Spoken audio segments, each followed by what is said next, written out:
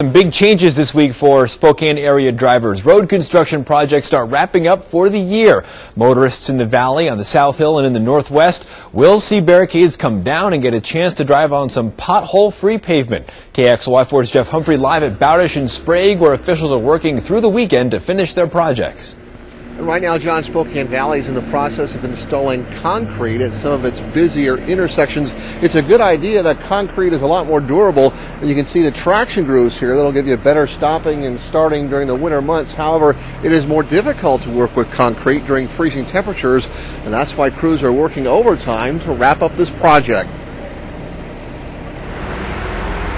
On a day when a lot of husbands found themselves collecting leaves, these men were raking piles of asphalt. Crews from Spokane Rock Products are putting the finishing touches on this Hatch Road resurfacing project. Apparently, when you work construction in the fall, your weekends really belong to someone else. Workload gets full this time of year. We got to get the work done before it gets too cold and rainy and muddy. This 11-block stretch of Hatch has been rebuilt from the roadbed up thanks to a voter-approved 10-year street bond. The Spokane Transit Authority helped pay for these improvements along Driscoll Boulevard. The arterial between Alberta and Assembly now includes new bike lanes and designated parking areas.